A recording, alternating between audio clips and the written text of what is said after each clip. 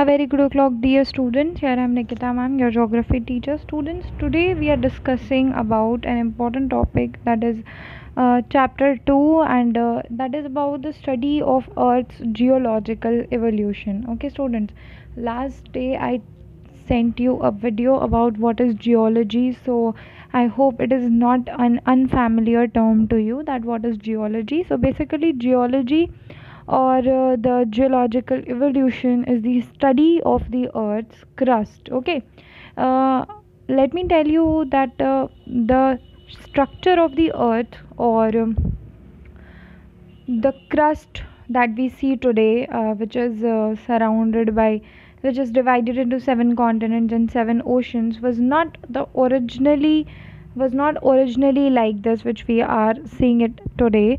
Originally, we tend to know that there was a supercontinent. There were no 7 continents, no oceans. There was a supercontinent called Pangea, which was surrounded by water on all sides, and these continents, during the time of evolution, during the period of evolution, and due to the tectonic forces acting inside the earth's crust, got separated from each other and held their place and shape, which we see today as 7 continents, and the gap between them was filled by different water bodies, which then came to be known as the oceans. Okay, so the earth has been evolving since a long period of time, and it has undertaken so many changes, and this study of the earth's surface or the earth's crust is known as the geology. Okay, so many landforms have also emerged during this course of time.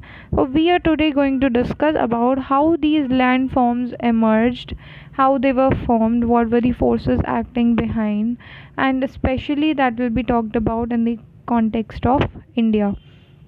So geology again is the science of the earth's crust. Historical geology, as we study history, that is the evolution of human or evolution of the civilization. Okay, similarly historical geology is the study of the earth, and which studies the patterns of development of the earth's crust in time and space, that how the earth's crust developed into different kinds of landforms. Okay, so for the ease, such as we divide history into 3 periods: ancient, medieval, and modern, we also divide the time period of geological evolution into eras and periods. Okay, so eras are the primary intervals of time in the small units of time, and periods are the secondary intervals. Okay, so group is a name given to the rock formed during a period. Okay, which is the larger unit of time. So groups are the rocks formed during a period of time. Okay, so basically standard geological eras have been,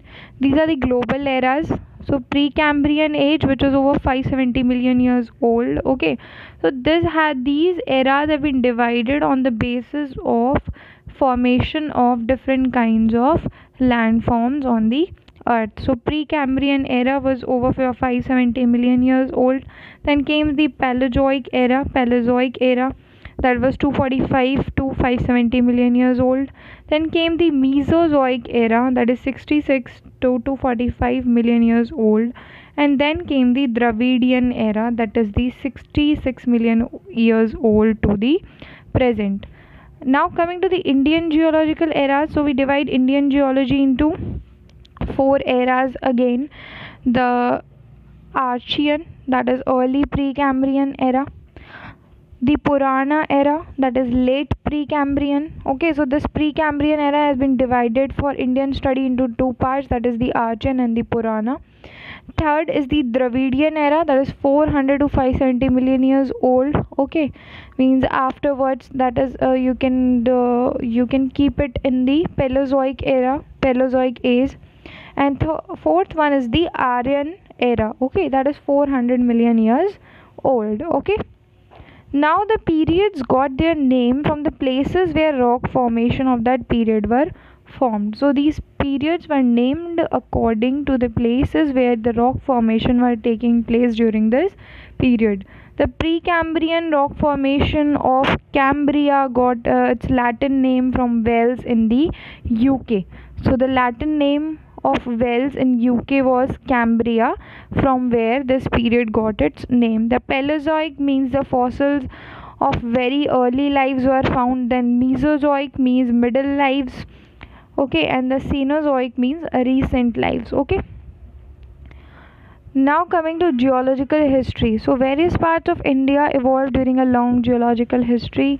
In the main, India is composed of three geological units. So India, for a study of geological evolution, has been divided into three geological units. First is the Peninsular Plateau, second is the Himalayan mountains, and third is the Indo-Gangetic plains. Okay, Peninsular Plateau, not only in India but also in the world, is considered as one of the oldest landforms existing on the earth. So first is the Peninsular Plateau, then form the Himalayan mountains, and the third is the Indo-Gangetic plains, okay, between the two above.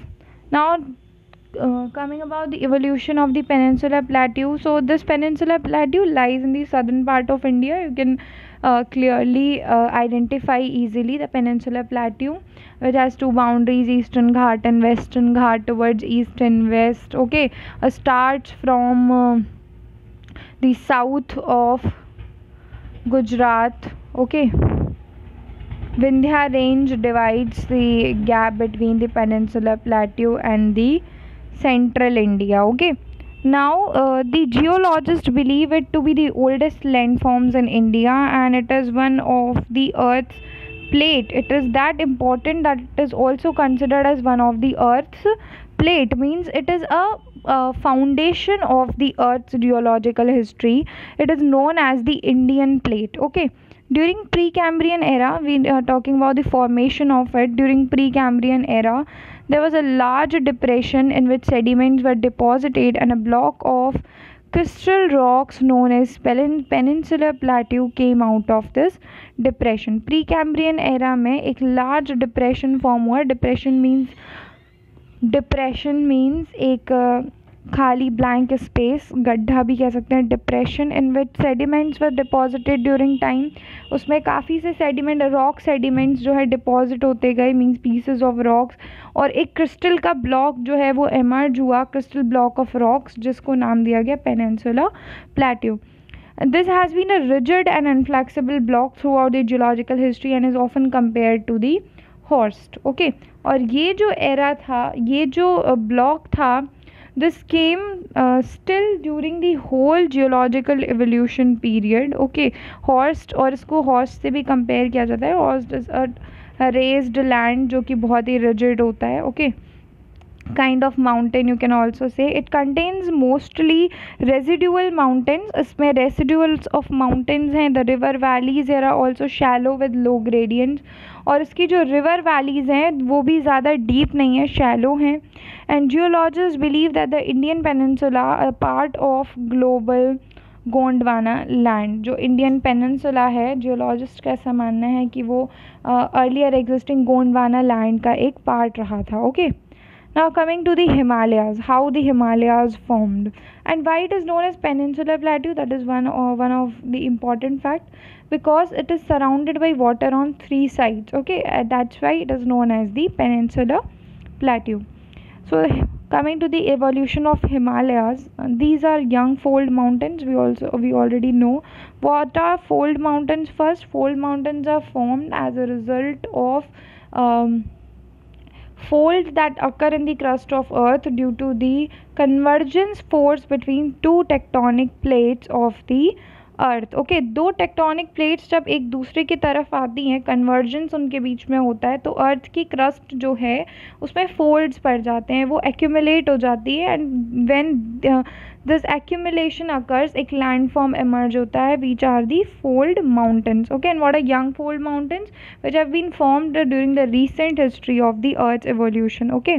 So earlier till Mesozoic era, means 70 million years ago, this area remained under sea water. ऐसे कहा जाता है कि ये जो area था वो सी water के अंदर था, इन अ geosyncline of टिथाइस C as sediment. Syncline क्या होती है? अर्थ के अंदर जो डिप्रेशंस होते हैं ना, सिंक्लाइन कहते हैं. तो एक सिंक्लाइन में ये एमर्ज्ड था, डूबा हुआ था in the टिथाइस C. as sediments. On the north of the टेथाइस सी के नॉर्थ में जो था, टेथीस सी भी कह सकते हैं, अंगारा लैंड था, and the south was the Gondwana land. इन दोनों के बीच में ये डिपॉजिटेड था. The reverse flowing from these land masses to the टेथाइस C deposited sediments in it. Okay, geosyncline थी, सिंक्लाइन थी, इट मीन्स डिप्रेशन था. तो जो रिवर्स दोनों अंगारा लैंड एंड गोंडवाना लैंड से इस सी में आती थी, वो अपने डिपॉजिट्स जो थी वो इसी में ही छोड़ देती थी. ओके, सेडिमेंट्स जो थी वो जो बहा कर लाती थी वो इसमें डिपॉजिट कर देती थी. And as a result of the northward drift of the peninsular plateau in the last stage of mountain building process, the sediments of the टेथाइस sea were folded and the present Himalayas were formed. And then what happened in the last stage of evolution, peninsular plateau जब northward drift हुआ, ऊपर उठा, तो जो ये sediments थे टेथाइस सी में वो फोल्ड होकर ऊपर उठ गए और इस तरीके से हिमालयन माउंटेन रेंजेस का फॉर्मेशन हुआ. Okay, so this is one theory जो एक्सप्लेन करती है कि how the Himalayas were formed. ये एक थ्योरी है. Second theory is about the theory of plate tectonics, okay, which I told you that how the fold mountains form. So it replaced the above explained geosynclinal theory. ये geosynclinal theory थी, इसको replace किया mountain ये theory of plate tectonics ने. According to plate tectonic theory क्या हुआ, the Himalayan ranges were formed when जब दो plates, Indian plate was driven towards the north and pushed beneath the Eurasian plate.